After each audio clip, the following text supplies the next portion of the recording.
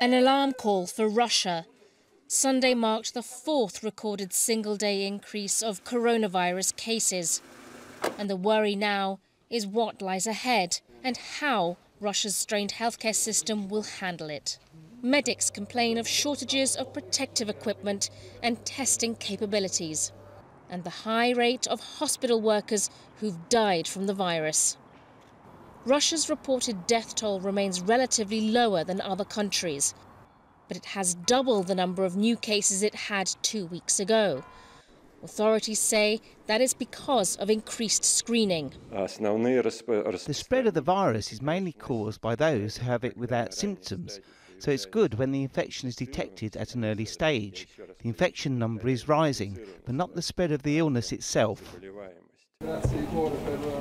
In Italy, 1,000 newly recruited health workers prepared to assist doctors and nurses working inside the overcrowded prison network.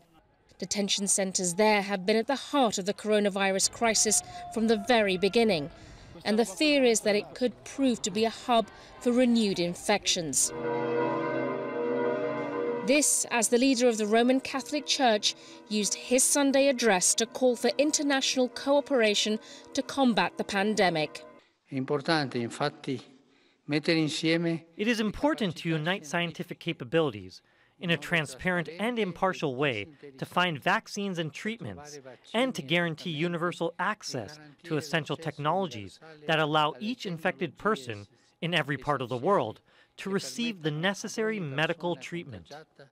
France is now preparing to enter its final week of strict confinement measures.